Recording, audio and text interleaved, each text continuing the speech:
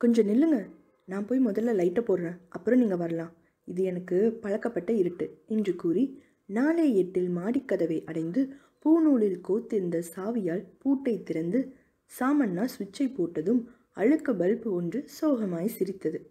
அட, எலக்ட்ரிக் விளக்கு என்று வியந்து கொண்டே பின்னோடு வந்து நின்றான் குமாரசாமி. சத்தம் போட்டு சொல்லாதீங்க, ஹோட்டல்காரர் காதில் விழுந்தா ஓசி வீட்டுக்கு விளக்கு வேற கொசுரான்னு கட் பண்ணிட சொல்லுவார். இது அவர் வீடு என்றான் சாமண்ணா. அப்படின்னா இந்த வீட்டுக்கு வாடகை கிடையாதா? ம், இதை ஹோட்டலில் வேலை செய்கிறவங்களுக்கு விட்டு வச்சிருந்தார். இப்போ அவங்க எல்லாரும் காலி பண்ணிட்டாங்க. ஏன்? ஒரு சர்வர் திடீர்னு இங்கே தூக்கு மாட்டிக்கிட்டு செத்துட்டானா. ஏதோ காதல் விவகாரமா. மற்ற பசங்க பயத்தில் காலி பண்ணிட்டு போயிட்டாங்க.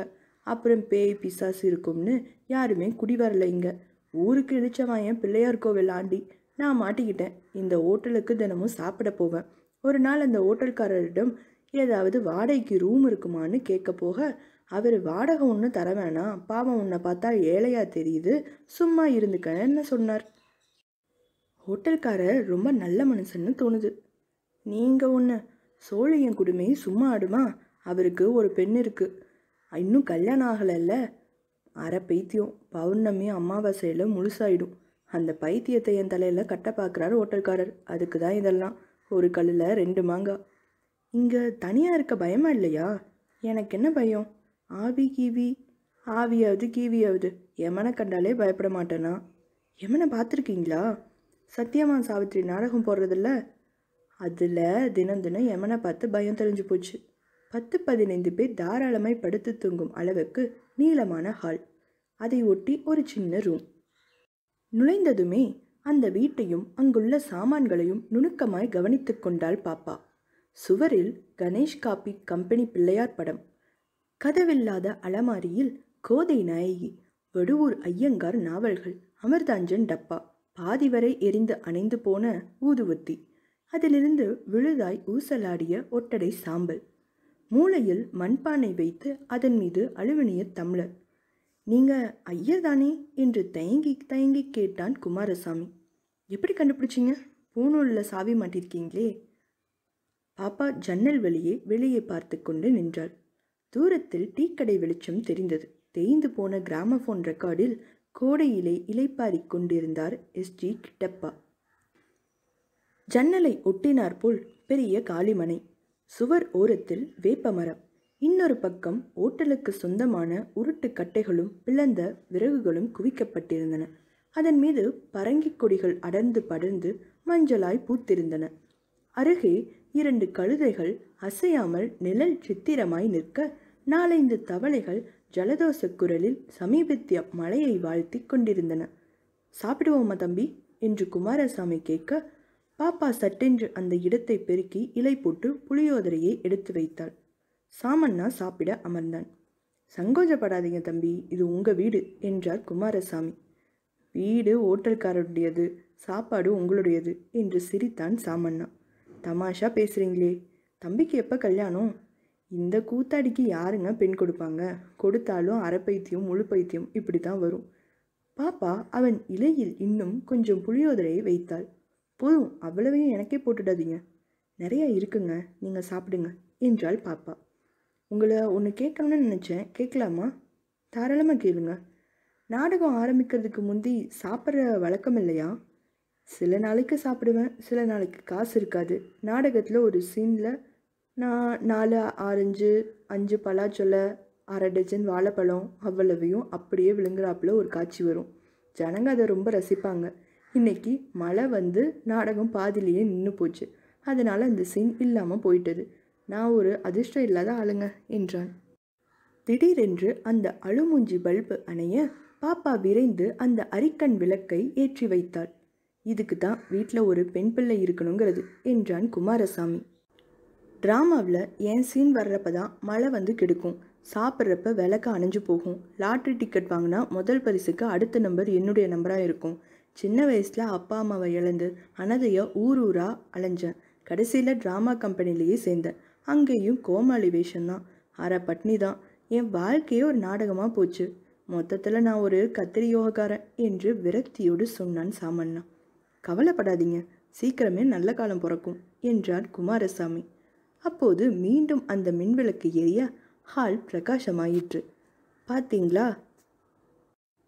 காலையில் காகம் கரையும் முன்பே எழுந்துவிட்டு பாப்பா அந்த வீட்டையும் வாசலையும் பெருக்கி சுத்தப்படுத்திவிட்டு சாமண்ணா படுத்துள்ள அறையை பெருக்கலாமா என்று எட்டி பார்த்தாள். அவன் அசையாமல் தூங்கிக் கொண்டிருந்தான். அப்பா கூட இன்னும் எந்திரிக்கலையே. இவங்க எழுந்திருப்பதற்குள் குளியல் வேலையை முடித்து விடலாம் என்று எண்ணியவளாய் பாத்ரூமுக்குள் சென்றபோது கதவு மக்கர் செய்தது. காலின் கீழே கிடந்த செங்கல்லை தள்ளி கதவுக்கு முட்டு கொடுத்து சடுதியில் குளியலை முடித்து கொண்டு வெளியே வந்தாள். குமாரசாமி வேப்பங்குச்சி ஒடித்து பல்விளக்கி கொண்டிருந்தான். அப்பா, அவர் எழுந்துட்டாரா பாருங்க. குமாரசாமி அறையில் எட்டி பார்த்து தம்பி என்று குரல் கொடுக்க சாமண்ணா எழுந்து உட்கார்ந்தான். அவன் கண்கள் சிவந்திருந்தன. உடம்பெல்லாம் வலிக்குது, தலைவலி தாங்க முடியல என்றான். டாக்டரை அழைச்சிட்டு வரட்டுமா? வேணாங்க, சூடாக காப்பி சாப்பிட்டா எல்லாம் சரியா போயிடும். இதுக்கெல்லாம் டாக்டர் கூப்பிட்டா கட்டுப்படி ஆகுமா? அவனை தொட்டு பார்த்த குமாரசாமி உடம்பு சுடுதே என்றான். பாப்பா பதறிப்போய் அப்பா நீங்கள் சீக்கிரம் போய் காப்பி வாங்கிட்டு வாங்க என்றாள். குமாரசாமி படி இறங்கி போனதும் தலை ரொம்ப வலிக்குதா என்று கேட்டுக்கொண்டே சாமண்ணா அருகில் போய் அவன் நெற்றியை பிடித்து விட்டாள். சாமண்ணாவுக்கு அது இதமாக ஆறுதலாக இனிமையாக இருந்தது. வலியெல்லாம் குறைந்து விட்டது போல் தோன்றியது. அந்த ஜுர வேகத்தில் பாப்பாவின் கரங்களை தன் கைகளால் பற்றி கொண்டு பாப்பா, நீ எப்பவும் இந்த மாதிரி என்னோடையே இருக்கணும் போல இருக்குது.